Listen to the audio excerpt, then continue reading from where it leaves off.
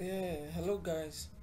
In this video I'm going to show you how to use two functions, two very important functions, the average if and the average ifs. So we know generally that average is just the summation of our set of observations divided by the number of size, or you say the number of the sample size or the number of your observations.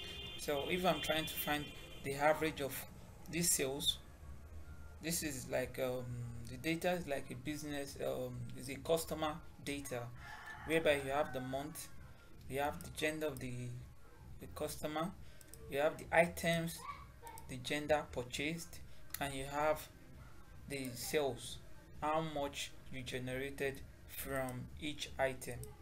So looking at so let me talk about the average if. The average if actually helps you to look for average when you have when you want to work with a condition, just one condition. For example, you want to find the average of you want to find the average of your male customers, the how much you realize, how much profit you realize from them, how much sales you realize from your male customers. You want to know the average, so that is just one condition. So you are going to use average if. So let me just show you.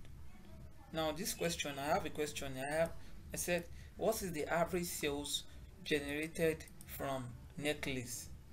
So this is just one condition. So you're going to use average if. So let me just so you're going to use average. Then this is average if. You're going to use average if. Then your range.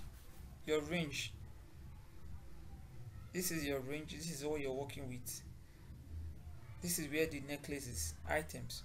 So you highlight it. Then your criteria. What are we looking at? Which item are we actually trying to get average of for? So you're looking for average for the necklace.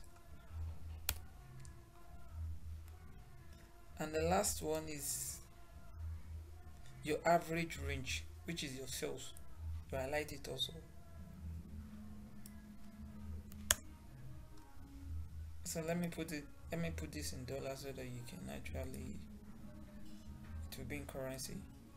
So can you see? Okay, sorry. Okay, US dollars. So we actually generated from the sales of necklace, you generated $1,019. So let's look at this question 2. They say, what is the average sales generated from male customers? The average sales generated from male customers. So you're also working with a condition here, and you're going to use the average if.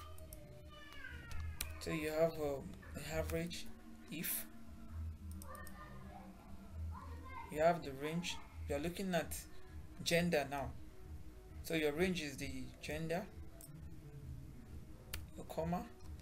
The criteria is actually male customers. Then the average range is actually the sales. Okay.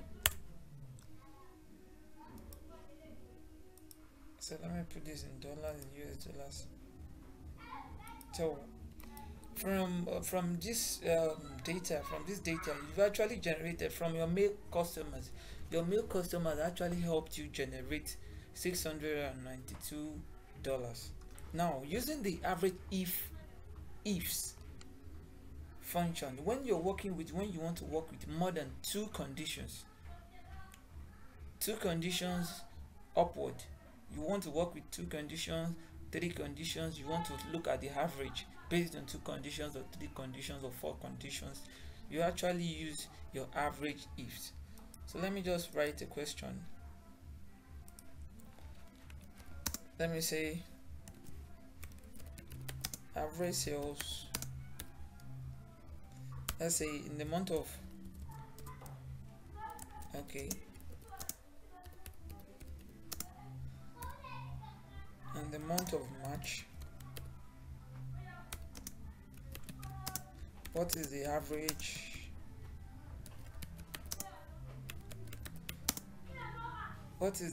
sales of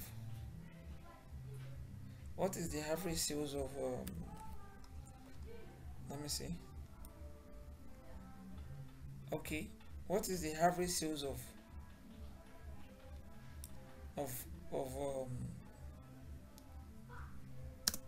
bracelets? What is the average sales of bracelets? So here you have two conditions. You're working with two conditions. You can see you're working with your month and you're working with the item. That is what you're working with. So this is how you work. You use your AverageIFs. This is AverageIFs. Then the average range, don't forget, is the sales. This is your average range. You highlight it. Your comma. The first criteria is the month. You highlight the month.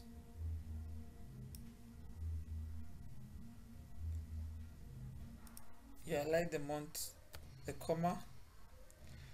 Then we are looking at the month of March. A comma. Then the items, which is your second, the criteria range 2. We need the items, and you need the criteria, the second criteria, which is, what are we working with here? The bracelet. So you want to know the average of in the month of March. You want to know the average sales of bracelet. So bracelet, enter. So you can see in the month of March you made $700 by selling bracelets. So that is it, guys. I hope you enjoyed my video and you've learned something. Make sure you subscribe to my channel. Thank you.